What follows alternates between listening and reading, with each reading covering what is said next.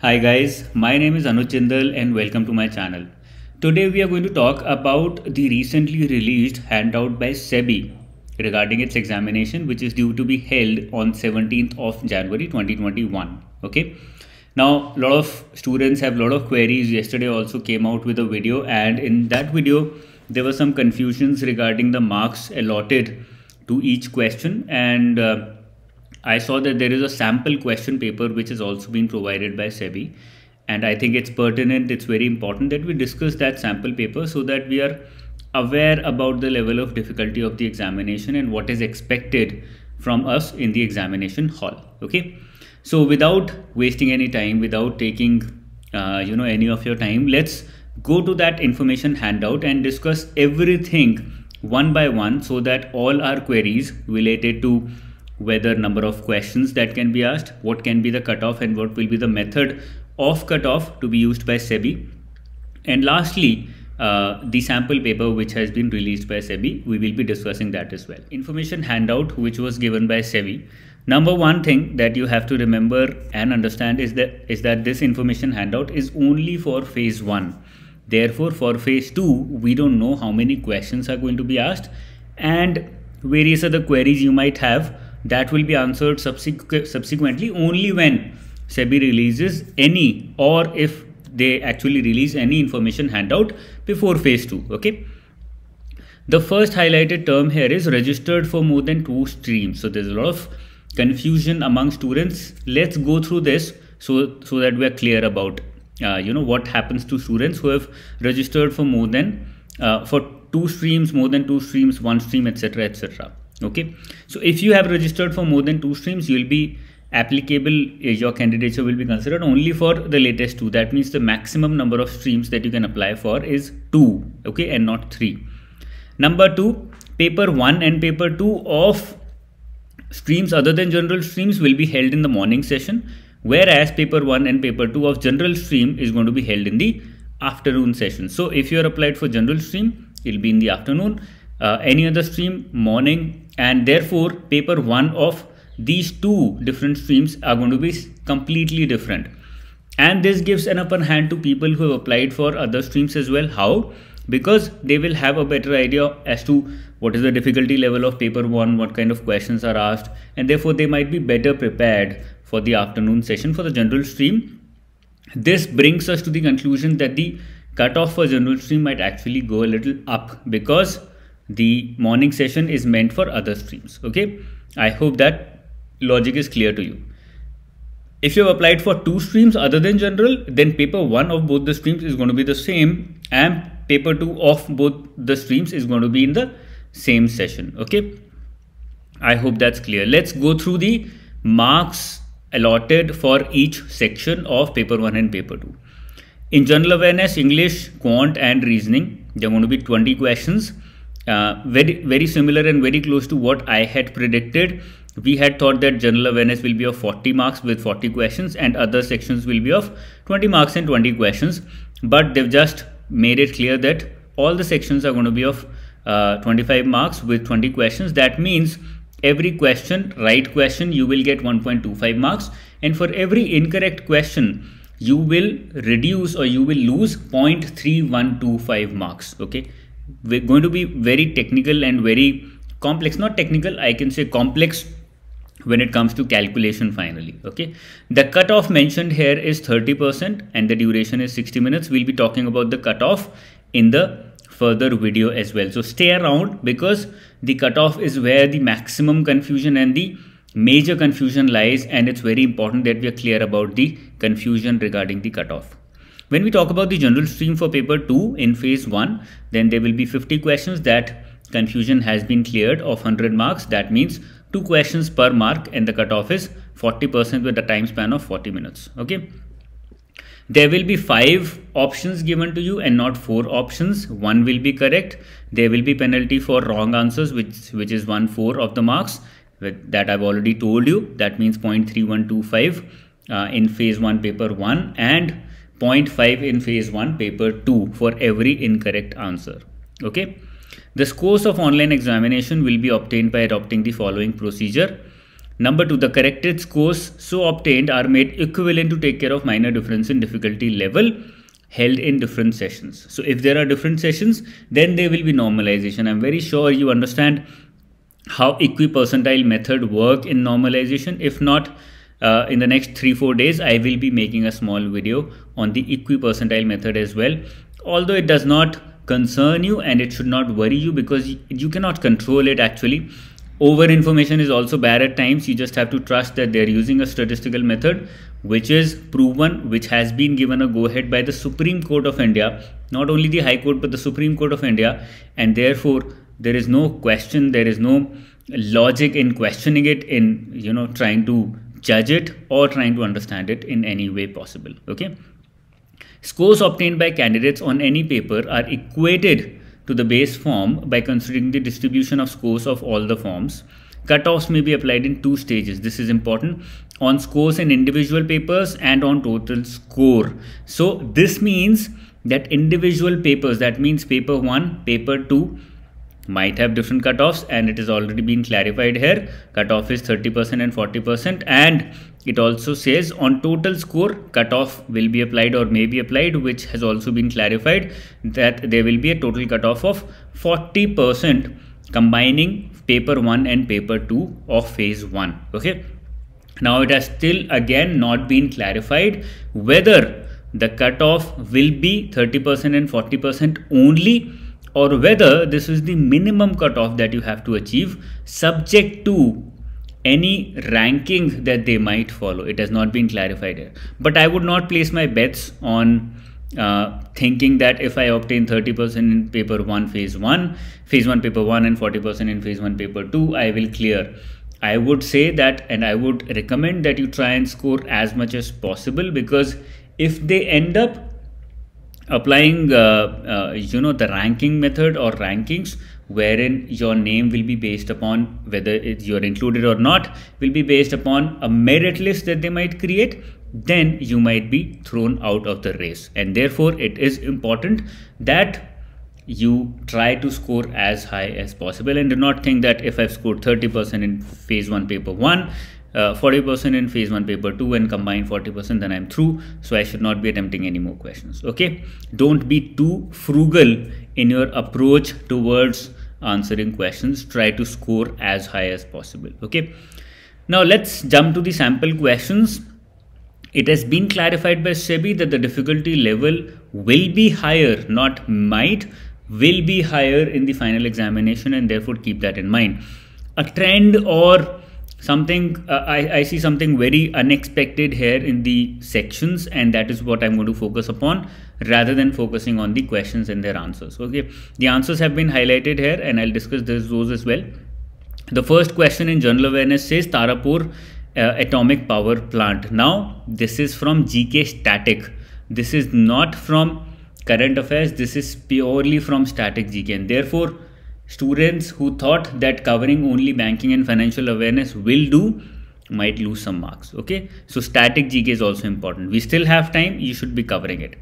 Total number of commercial banks nationalized so far. Now this is a confusing question because it says nationalized so far. However, the number of banks which were nationalized in 1969 and 1980 is not the same as the number of banks that we have nationalized right now at present. Okay, so there's a confusion there. So 20 commercial banks were nationalized, 14 and 6 in 1969 and 80. You all must be aware about that. But out of that, one bank was merged with PNB, New Bank of India, and then presently I think we have only 11 or 12 banks because of consolidation happening at a very fast pace recently. And therefore I would think, if I were to answer this question, I would answer it as 20 there, because so far we have nationalized 20 banks. So it doesn't matter how many still remain or not. That is not what the question is. But people are saying that the answer should be 5 as well. There's a confusion there. Okay. Third question. Now this one is a static GK question from banking. You can put it in banking and general awareness as well. The third one is again from static GK and more of your general awareness than your ability to read general knowledge. Okay. Oscar awards are given for best performance in which of the following field? Everybody knows about it. Fourth question, which of the following financial institutions has introduced KYC guidelines for banks? Now, logical question. If you're preparing for SEBI, RBI or any of the banking exams, I think even if you've not read it, you should be able to answer it. But again, this is not from current affairs. No KYC guidelines were issued far back, and therefore it is not at all from current affairs. So these are the kinds of questions that might be and will be asked in the examination. So beware, don't be shocked, don't be panicked. Okay, let's come to English language. English is very, very simple. The question number 3 to 5 are a little tricky, and I'll talk about that as well. Question 1, we have to figure out the incorrect sentence, part of the sentence here, which is option 2. As we well know, has given rise to. You do not say given rise for, you say given rise to. Okay. Second one, from the words continuous employment has induced in the people a kind of laziness which is most depressing. Some people were thinking or confused between laziness and anger. Anger does not result in depression, and continuous unemployment has induced in the people a kind of anger which is most depressing. Does not fit so well, although these both of them are negative and 2, 3 and 5 are positive, therefore 2, 3 and 5 are out. But laziness fits in better here because that is what results in depression, and at the same time that is what continuous unemployment has resulted in India, has induced in the people. Okay. Question number 3 to 5. The true dash of rights is duty. Some people thought purpose, but no, the answer is source. The true source of rights is duty. And how do you figure that out? By reading the entire sentence before answering it. Okay. Because it says that if you want to enjoy your rights, you have to fulfill your duties as well. Now there's confusion between 4 and 5. Some people thought if we all dash our duties, if we all deny our duties, rights will not be close to seek. That's what people thought. So they're talking about duties and rights in a negative manner. If we all deny our duties, then we cannot enjoy our rights. However, the next sentence also says the same thing. If we leave duties unperformed, we run after rights, they will evade us like an elusive person. So we're talking about the same thing. That is not possible. Because we are trying to compare rights with duty, it's important that first of all, we say that if we do not fulfill our duties, then rights will not be far to seek. And then if we leave duties unperformed, then rights will evade us. Therefore, we have to, in order to enjoy our rights, we have to perform our duties as well. Okay.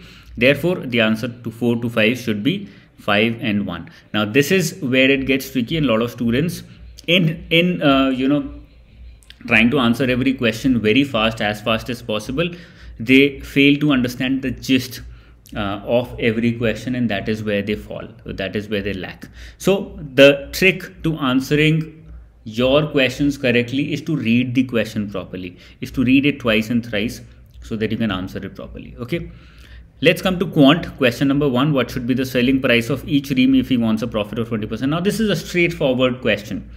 You've been given cost. You've been given profit percentage which is required. You just have to figure out the selling price. I think the questions cannot get simpler than this.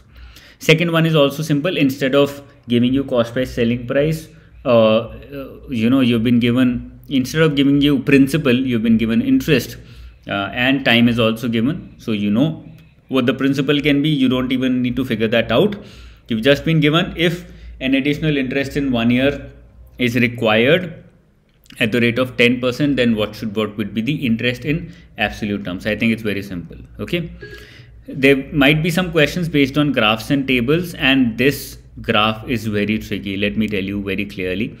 Now, you have been given that there are 700 employees.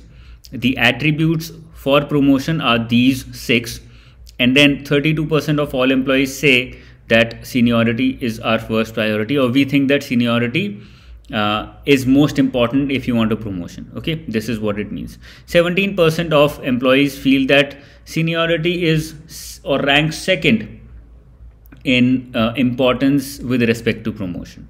So 32% people, and these percentage of people think that these attributes are the most important. And then if we come here, we see 35% of people feel that intelligence is the least important.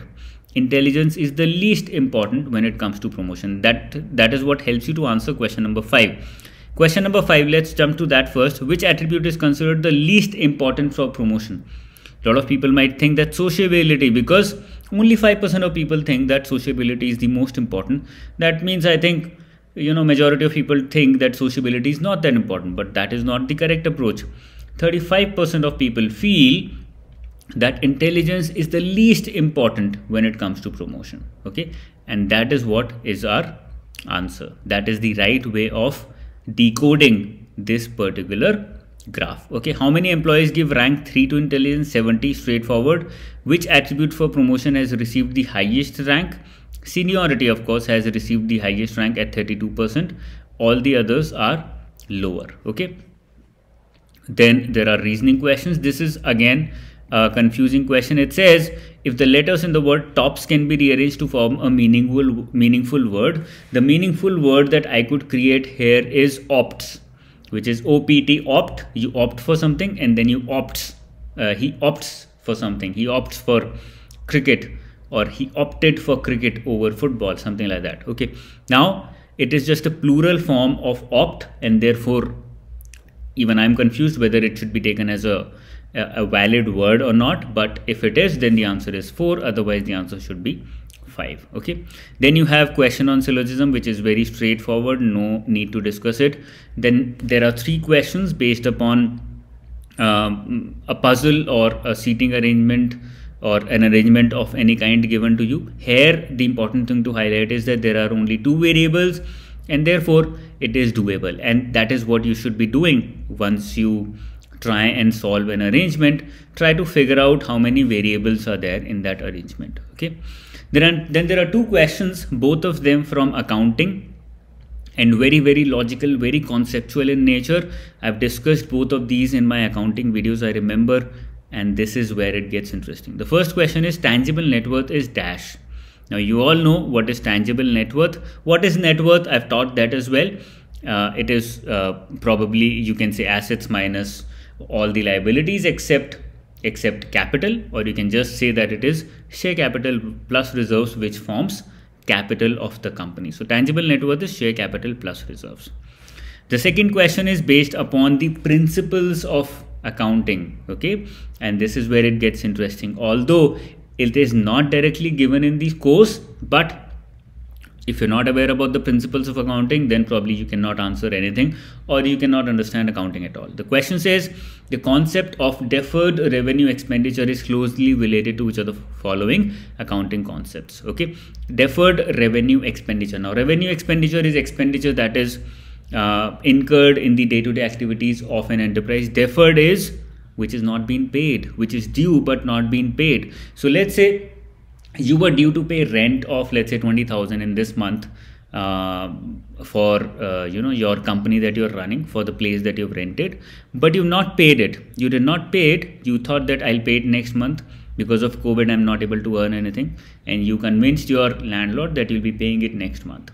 Now in your books of accounts, you will still, as per accrual principle, you will still be registering it as an expense, as an outstanding expense. Okay, and that is the accounting concept or accounting principle that has been followed, accrual concept. It is not at all related with going concern, matching concept, conservation, or consistency.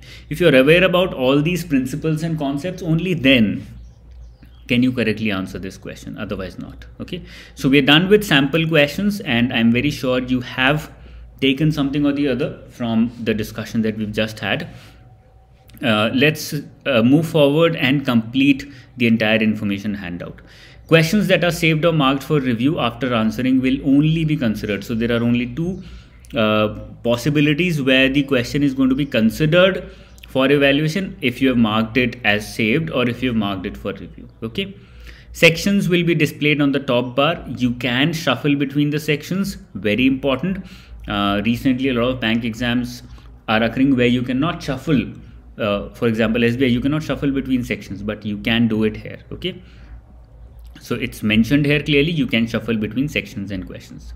After the expiry of 100 minutes, that is 60 minutes for paper 1, 40 minutes for paper 2, your paper will be automatically submitted. Okay. Please make sure that Arogya Setu app is active on your phone when you go in for the examination, and it shows that you are safe. Otherwise, you will not be allowed to enter the hall. Okay. Take a ballpoint pen with you. Sheet of paper will be provided to you for rough work. If the examination is held in more than one session, then it clarifies here there will be equi-percentile method used for what? For normalizing your scores. Okay. Knowing about it is not going to help you in any way, but I will be discussing it, as I said, in 1 or 2 future videos as well. Okay. You have to take your mask, which is compulsory, and take your pen as well. If you have moderate or high risk status on Arogya Setu app, you will not be allowed entry. Okay.